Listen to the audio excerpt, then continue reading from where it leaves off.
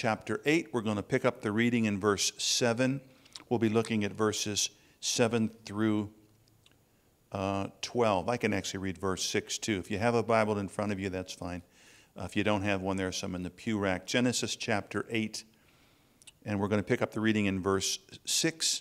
We're thinking again about the heavenly dove, at least probably 3 Wednesdays on this subject, maybe 4.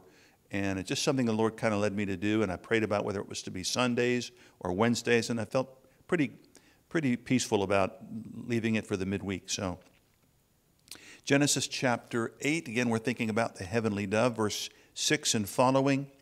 And it came to pass at the end of 40 days that Noah opened the window of the ark which he had made, and he sent forth a raven, which went forth to and fro until the waters were dried up from off the earth.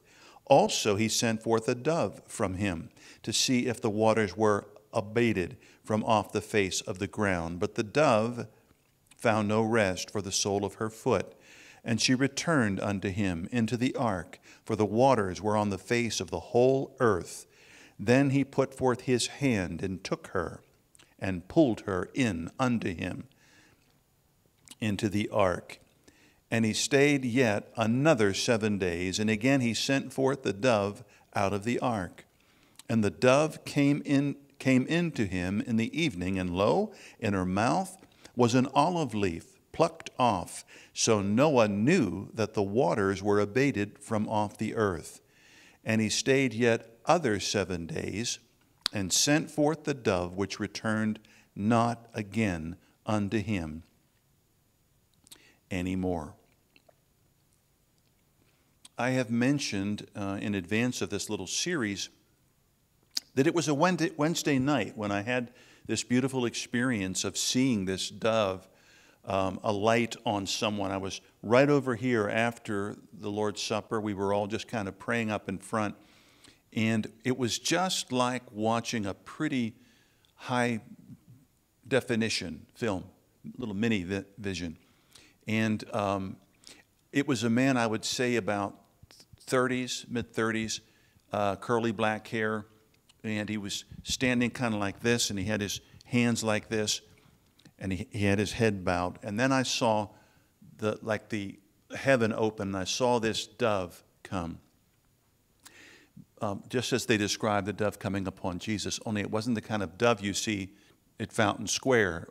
It wasn't the normal dove you would see flying or walking on the ground. As it got closer and closer, it was huge. I mean huge. Bigger than a man-sized being. And when it came upon him, it was so tall and its wingspan so large that it was able to completely cover him, and its head was higher than its head. So its shoulders draped the wings over him, completely covered him, and the head was left there.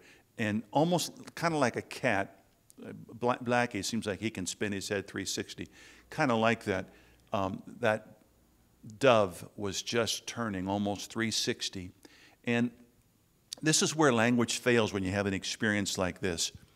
I don't have words to describe the emotion of that dove. It was something like, to any enemy, don't even think about doing anything against this person.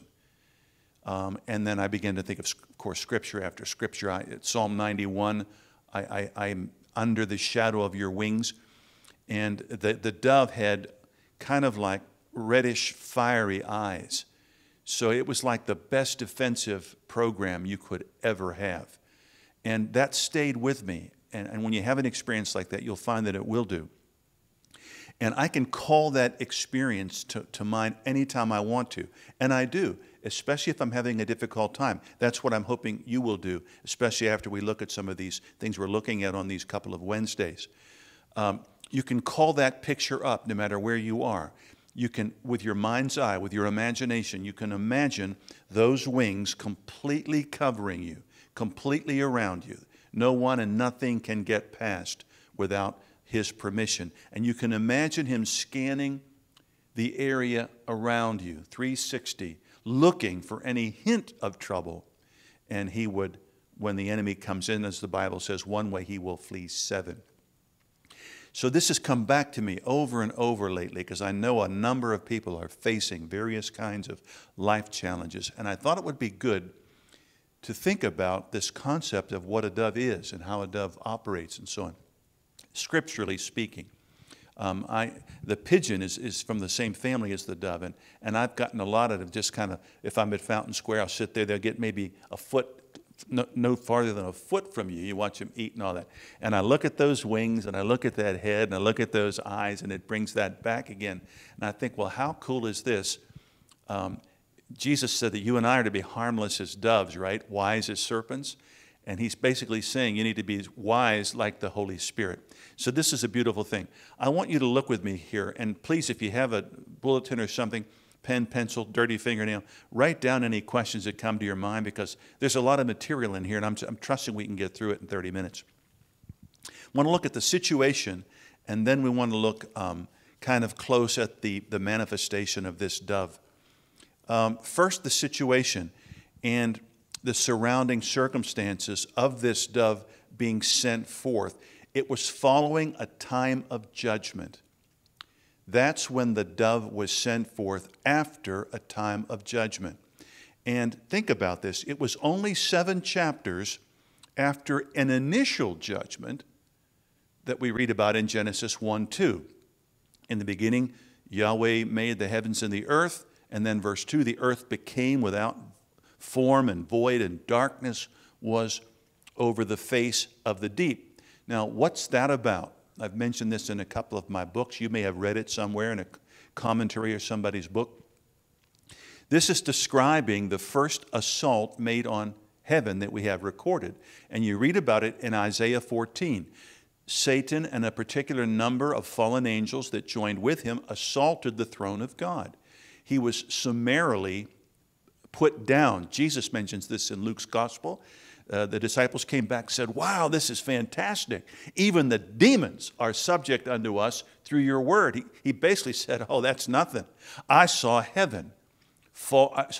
I saw Satan fall from heaven like lightning. He was referring to Genesis 1:2. What happened? Darkness, waste, formless, void. And the Bible says there, and the Spirit of God is brooding over the waters. Now, if you look that word up, brooding, you find it appears only 2 other times in the entire Old Testament. The first time it appears there, besides Genesis 1:2, is Deuteronomy 32:11. What does it do there? It describes Yahweh. It describes our God and how He brought His people out of bondage in Egypt, just like a bird or an eagle fluttering over its young. Same word, brooding. Fluttering over the waters. Yahweh was bringing Israel out of bondage in Egypt as an eagle fluttering over its young, brooding over it. So here is that same picture of a bird cherishing and protecting and providing for its young. And of course, this was followed by a new beginning, right? The earth that you and I are presently living on. Right after Genesis 1:2, we find, and God said, light be, and light was. Light had always been, but it had been clouded now by darkness, the darkness of judgment. Now, notice that our text describes a second insurrection. This time it's not Satan and a host of fallen angels assaulting the very throne of God in what the Bible calls in the New Testament, Uranos, the actual planet, if you will, heaven, the personal dwelling place of God. It's not that this time. It's something else. It's attacking humanity. This insurrection is directed at God, but it concerns you. It concerns me. It concerns humanity. It's not angel against God. It's angel against humanity.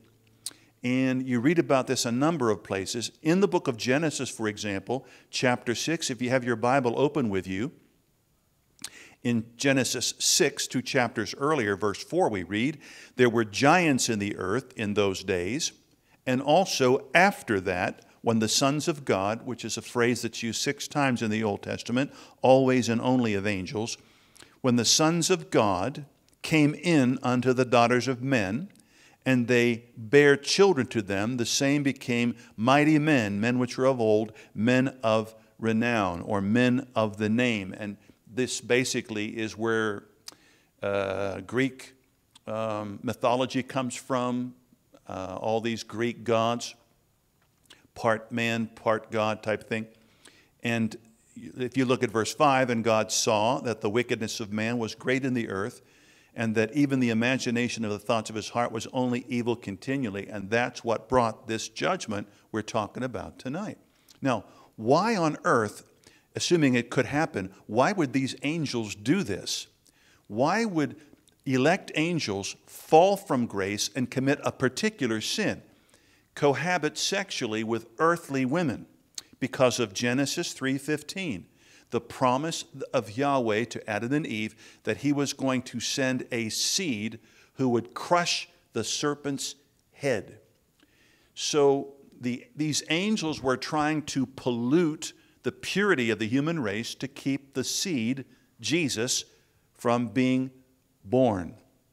And that's why we have this worldwide judgment of the flood. Now, a lot of people say, well, this is crazy. Where do you get this giants business? I read a couple commentaries and it said, the sons of God refer to this godly line of Seth, and the giants doesn't mean that at all. It just means they were warriors. You know what? You don't need to believe any of that to still understand that angels fell from grace and committed a particular sin, a sexual sin, that other fallen angels did not. Well, where's that, Pastor? If you have your Bible in front of you, turn to the book of Jude. I've talked to some people, for some reason they're uncomfortable when the Bible says something they find hard to believe or don't agree with. But you know what? Let's just forget Genesis for just a moment. Let's move to the New Testament.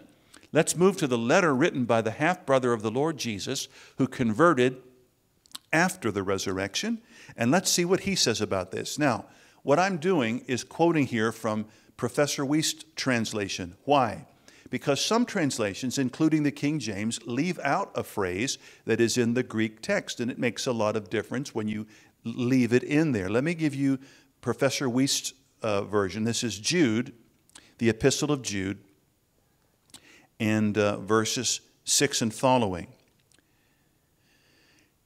And angels who did not carefully keep inviolate their original position of preeminent dignity, but abandoned once for all their own private dwelling place, with a view to the judgment of the great day, in everlasting bonds under darkness, he has placed under careful guard, just as Sodom and Gomorrah and the cities about them, in like manner to these. That's the important word. The word these is a demonstrative pronoun in the text. It is not feminine to agree with cities. So Jude is not saying Sodom and Gomorrah were like the cities round about them that were committing this sexual impropriety. The word these here is not feminine to agree with the word cities. It's masculine to agree with the word angels. Back to Wuest's translation.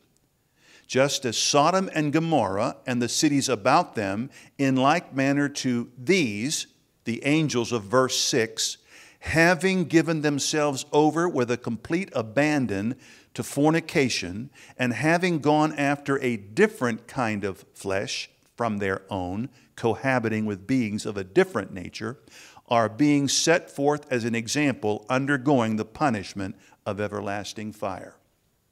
So what is God saying, Pastor? God's word is saying angels committed fornication. The result was half human, half angelic fallen beings known as giants. It happened not once, but at least twice in the Old Covenant.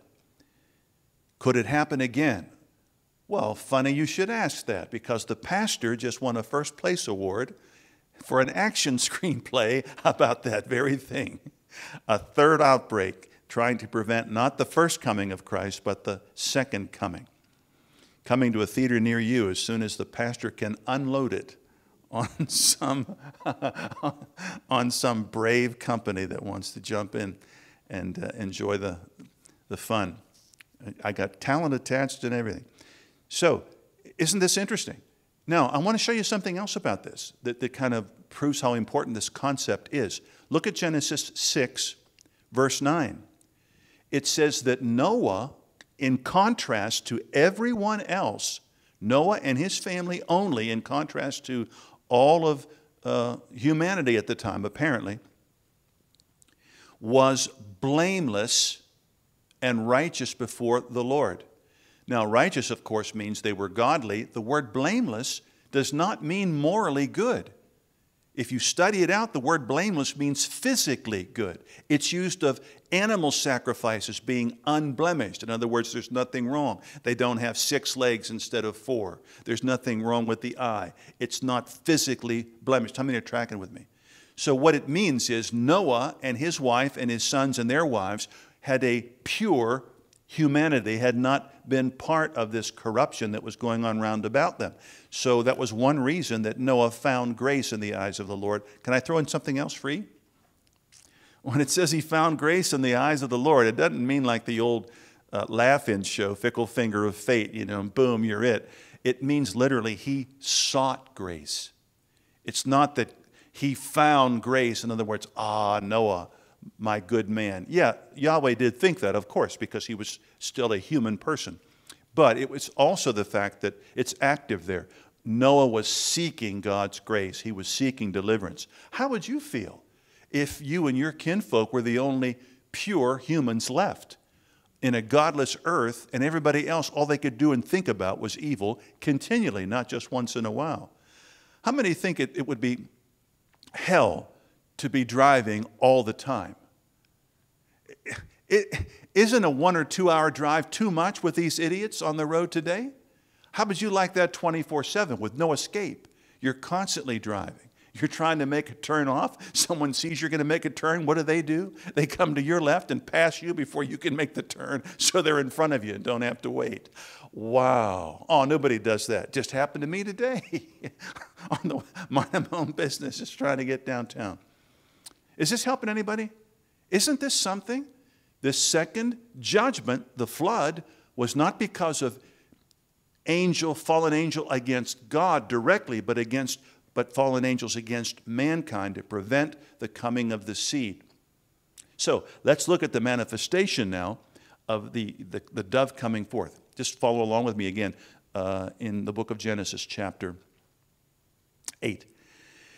And he sent out the raven, speaking of Noah, he sent out the raven, and it went out, going out and returning, until the waters from on the earth are drying. There's an article there. It's almost as though it's a particular raven that Noah had set aside for this job. Just like as we're going to see, there was a particular dove. Do you notice that the raven didn't return? It came and went. It came and went. It came and went. Why? Why would that be? Unlike a dove, a raven is a carnivore. A raven could and would feast on dead meat. Now, symbolically, what would the raven likely symbolize? Picture of the enemy. Picture of the enemy and his crowd. According to Jesus, Satan and his ministers do one thing and one thing only: steal, kill, and destroy. And if they can, they destroy eternally. John 10, verse 9. Let's continue. And he sent the dove from him to see if the waters, they were abated from the surface of the ground. And the dove, it found not a resting place for the sole of its foot.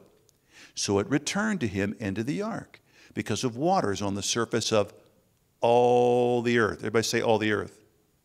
Yeah, this is not a small flood. It's not a one area flood. This is a worldwide flood over all the earth. And if you study it out, almost every people group has a legend or a story about a flood. It was that cosmic in its importance. Because the waters were on the surface of all the earth, and he put out his hand, and he was taking it. That word "it" there is emphatic. Again, he probably had this particular dove, this particular bird, set aside to test the waters, pun intended. He was taking it, and he was bringing it into the ark. Now, why? Because the dove was not a carnivore like the raven and could not exist on prey. Now, you think about this. We know from the New Testament example of the Lord Jesus, all four Gospels talk about the Holy Spirit descending upon him like a dove. The dove, not a carnivore like the raven, unable to exist on prey. In the same way, the Holy Spirit cannot come and rest upon or abide or continue or stay eternally on an unsaved person. An unbeliever cannot receive the Holy Spirit. Now, this should be helpful to some people in the body of Christ. Some entire denominations tell seeking people, that one thing about it, when you're born again, you receive the Holy Spirit, and that's all of the Holy Spirit you'll ever receive. Is that right? Not according to Jesus. Jesus in the Gospel of John said, I'm going to give you another comforter whom the world cannot receive. So the world does not receive the gift of the Holy Spirit, the heavenly dove, the being that came upon the Lord Jesus, the one that came upon that young believer, whoever he was in my vision here. We receive the indwelling presence of the Holy Spirit when we're born again, but he in his person does not alight and remain upon spiritually dead or sinful human beings. The raven, the carnivore, feasts on dead meat. The enemy tries to feast on unsaved, spiritually dead humanity, and he does it, and he's good at it. And if no one stops him, he'll continue doing it. Now let's move to this manifestation. Look at verse 11. Genesis 8, verse 11. That tells us that Noah waited 7 more days before he sent the dove out again. And I found this interesting. The 70, the Greek version, has 7 eteros. 7 eteros. The word eteros means different days, not just like the ones that preceded this. These are different days. It was in this would likely mean less water than the previous one. Does that make sense? He sent the dove out again in 7 different days. The water was lower again. And then we'll see he did it yet again. The waters were again lower. They were different to the other 2 weeks. And will you notice in verse 11, it was in the evening that the dove returned. And when it came back this time, it had an olive branch in its mouth. The dove itself and the olive branch, even today, are symbolic of what? Peace. We hear about countries that are negotiating, that have been at war or whatever, and this prime minister wants to extend the olive branch. The idea is we're going to have peace between us, at least in a limited way. And this is what happened. It returned with the olive branch, meaning peace had come. Now, it's kind of interesting when you think about it. He sent it out, and it was evening when it came back, and according to the Scripture, it was evening all over the world when Jesus died at 3 p.m. on what we call Good Friday. There was darkness all over the earth. It was a supernatural darkness, and the death of Christ brought peace to wayward humanity. So here it is again. After that, after he came back with the olive branch in its beak, and he, Noah, was waiting again 7 days, same thing, 7 eteros, 7 different days later. Then he sent out the dove, but it did not return to him again. Now, I find this extremely thought-provoking, and I hope you find it the same way, encouraging. I almost read right over it, but the word return, he sent it out, and it did not return to him, is perfect tense. It means the dove went out and remained out. Absolutely did not come back. Now again, the Holy Spirit, according to the four Gospels, is symbolized by a dove. And Jesus says that the Holy Spirit, when he comes to his people, not to sinners, not to lost people, not the world, but to his children, when the Spirit of the Lord comes in fullness to his children, he doesn't come and go. I don't know how many sermons I've read or services I've been in, when they give an altar call for people to get saved, they give an altar call for people to get healed or maybe delivered from dark forces, and then they'll have an altar call for people to get baptized in the Holy Spirit, and then they'll give another altar call for Christians that want a refilling, as though fullness can somehow be added to fullness. Or as though once we're baptized in the Holy Spirit, that's great, we're full then, but we leak. This makes no sense at all. I'll never forget it. I was working the Christian radio, and I was on the afternoon show. I had some music on, and a friend of mine called, and she was lit up like a Christmas tree on the phone. And she said, "Praise God, I got a dose." I said, "Well, that's wonderful." I said, "What happened?" She said, "I went to so-and-so's revival." I said, "Oh, that's great." I said, what happened? I said, you've been saved a long time, haven't you? "Oh, yeah, yeah." "And you're baptized in the Holy Ghost, aren't you?" "Oh, yeah, yeah, for years." I said, "Well, what happened?" "Well, he gave the altar call and it said, if you want a refilling, come on down." And I'm thinking again, what do you mean refilling? Did you leak? I don't understand this.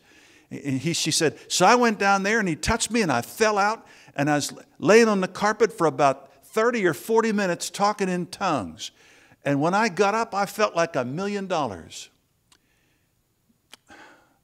And I think she had driven about 2 or 3 hours to go to that meeting to get something she already had. She could have just sat in her recliner at home without the 3-hour drive, without anybody pushing her onto the floor, and just close her eyes and talk in tongues for as long as she wanted.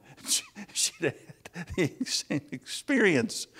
But I didn't want to dampen her spirits or rain on her parade, so I said, "Well, that's wonderful, darling. Just keep doing what you're doing." But think about this. The Bible doesn't say he comes and goes. He comes and stays. John 14:16, "I'll pray the Father, he'll give you another comforter," another allos, just like me, "that he may abide with you" for how long? Till you miss Sunday worship. Till you miss your daily Bible reading. He'll stay with you how long? Till you lose your temper? No. The Bible says he'll stay with you forever. This is the last thing, and I quit. Well, I did it. 30 minutes, less than 30 minutes. Here's another one. You can write this down if you want. There are several others, but this one is a nice one. In Acts 10:45, you read that Peter had preached to the household of Cornelius. They had already heard the gospel. He tells them the gospel, which you know, the way he said that, they had heard it a while ago, with the result that they still knew it. And they got so thrilled that what they had believed they received was really theirs. The Holy Ghost fell on them without anybody praying for them. They were just lacking assurance. They were already saved, but they were brought into a place of confirmation. And some liturgical churches even call the experience of the baptism in the Holy Ghost confirmation. I think Erica went to Anglican church. Don't they still call that confirmation? Yeah, Catholics, some high Lutheran churches, these high Lutheran churches, high Methodists even, some of them call it confirmation. That's what it means. They were confirmed in their faith. They didn't get the faith, then they were already saved, but they were confirmed. And here's what it says. Those around them said, "Wow." So they found out now that the Holy Ghost had been poured out on the Gentiles too. That verb, poured out, is perfect tense, not aorist. It happened at a point in time, but we don't know what happened after that. Not imperfect. He was continually being poured out on them, and we don't know how long that lasted. No, perfect. He came at a point in time and remained. Isn't that good news? He never goes anywhere. When you go out, when you leave tonight, if you got to drive or whatever, if it's raining, you don't have to wonder, "Oh gosh, I should have prayed. I wonder if he's busy. Maybe he's answering somebody else's prayer. Can the Holy Spirit be in 2 places at once? Well, if he's going to take care of that wreck, how's he going to take care of mine? Am I naked now? Am I on my own? No. You just call that picture I gave us tonight. Remember, the Spirit of God has you completely enfolded in His wings, as it were. He's taller than you are. He can see farther than you can. He's more powerful than you or I will ever be, and He's got everything under control. He doesn't come, He doesn't go. He comes and He stays, just like this dove. When He went the last time, after He had come with the olive branch, there was peace on the earth. The judgment had brought peace. The judgment of the fall of these angels and the corruption of the human race had been judged. He came and He was able to stay. And when Jesus died at Calvary, the judgment fell and humanity was saved. God was no longer counting mankind's trespasses against them. All we have to do is RSVP the invitation. And He's abiding with us forever. How awesome is that? How awesome is that? He came on the day of Pentecost. He continues to fall upon people that He hasn't already equipped. And once he comes, He never leaves. I don't know whether you saw this or not, but I mentioned it in a sermon or two. But I might even talk about this later in another one of these lessons. But when you read that the Holy Ghost falls on people, you see that phrase in the book of Acts. The Holy Ghost fell on them, meaning filled them, or they were baptized in the Holy Spirit. That's the same identical phrase, He falls on us, as the prodigal son's father. He ran to him and embraced him. It's the same Greek word. And I don't know about you, but any spiritual experience I have or supernatural, I test it against God's word. We should always do that. As wonderful as experiences are, if they're not backed up by the word, or the word, if they go contrary to the word, just toss them. But when I saw that, that's exactly what was being pictured symbolically. The wings were completely surrounding that person. And that's exactly what happens. Just like the prodigal son's dad's arms completely encircled him. He fell upon him. That's what happens when the Holy Spirit comes upon us. Now, the difference, of course, is he eventually stepped back, didn't he? The old man, he stepped back. Can you imagine the smell? I'm sure he loved the kid, but, I guess one hug would be enough probably until he got the stink off. Then he got him the shoes and the ring and the robe and so on. But the difference, when the Holy Spirit falls upon us and hugs us, He doesn't stop. And that's the awesome part. Now, I didn't say you'd always feel it. I didn't say anything about feeling. It's not about feeling, it's about fact. But if you believe the fact, you'll have a better feeling about life. I can tell you that. So I think this is a good starting point for this little mini-series about the heavenly dove. And there's some beautiful truth there. And I don't think we've gotten too symbolic. I think we're backing things up with the Word. Any questions about any of this? Mike? Wow. Do we know how many people were on earth when the flood came? Not that I know of. That's an excellent question. What does it mean, all humanity? Yeah, was corrupted. Yeah. It would have to be thousands. I think it would have to be thousands. But yeah, how many? I don't know of anybody that knows. Maybe someone's done research somehow, figured it out. But yeah, it wasn't a handful. The very fact that Noah is pointed out as different, different from, I would say, from thousands, perhaps more than that. But staggering concept. And I'm glad these things are recorded. People can look up Jude 6 and following. People that are upset about the sons of God and this and that, and the Old Testament reference doesn't matter.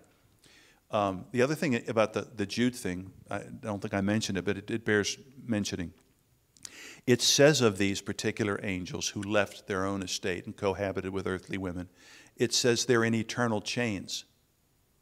Now think about that. How many have heard of Christians casting demons out of people? Yeah. And how many have heard about principalities and powers, rulers of the darkness of this present air around us? Of course. Well, why in the world are these angels bound? These fallen angels, these demons. Why are they bound when all these other demons are able to inhabit people and rule over cities, and because they committed a particular sin that the other fallen angels did not. I'll throw this one in free of charge, since we're in overtime now, extra innings. But I thought this was cool. My sister-in-law, she wouldn't mind me saying this, my sister-in-law, Carol, got saved not too long after I was baptized in the Holy Spirit, and she's married to Barb's brother. Carol had known very little about the Bible. She was a new Christian, but she had a dream one night, and in the dream, the Lord took her to hell just to show her what he had rescued her from, and so that she'd have it in mind when she's witnessing to people what she's trying to save them from. And she said as she went about these different places in hell, she went through one particular area, and as she walked by, this demon's hand came out to grab her. But he couldn't. He had a chain. He was chained to the wall, and he couldn't quite reach her. And she said she had the feeling he had sexual intentions. That was that kind of reaching, not to steal money or a purse or something. It was a sexual thing. And she said he was bound. He had these chains. She said, what in the world would that dream mean? And I told her about this scripture. And you talk about somebody's faith soaring. She was just lit up when she found out. She had a supernatural dream describing something that's written in the Bible. And she said, it's real, it's real, it's real. And she said, you don't want to go there, and you don't want to see those beings at all, because it wasn't cool. And she was so glad the Lord was only showing her so she'd have some gun power, I guess, spiritually, to witness to people. Anybody else? Mike, go for it. Subject. Oh, okay. Did the intermingling of the angels cause the bad thoughts that rippled through humanity? Sure. Yeah. If the angels didn't do that, would it just be status quo? Yeah. Did the sin Those angels and so on cause the imaginations of the heart? Yeah, absolutely. Yeah. And we see this in the New Testament. When Ananias lied about the money that he sold his field for, we're giving it all to the Lord, And Peter said, why has Satan filled your heart to lie about this? You're not lying to man, you're lying to the Holy Ghost. So, yeah. And in the Old Covenant, Job says to his comforters, whose spirit came from you? Whose words are you speaking, and whose spirit came from you? So, yeah. And Paul talks about it in Ephesians. The imaginations of our heart are dark. I think we would be absolutely amazed if we had our eyes opened to how often dark forces are putting thoughts in our mind. Thoughts of envy, thoughts of anger, thoughts of whatever, anything that's not fruit of the Spirit. I think we'd be absolutely amazed. They're busy. That's why Paul says to the Ephesians regarding anger, which is a big door opener, if you want to call it that. Don't go to bed angry. Don't let anger abide. Stop giving room, he says, to the devil. So anger and rebellion are the two main doorways that people let evil spirits have access to. It doesn't mean they're going to hell, but it means their Christian life is not going to be fun. So, yeah, Erica.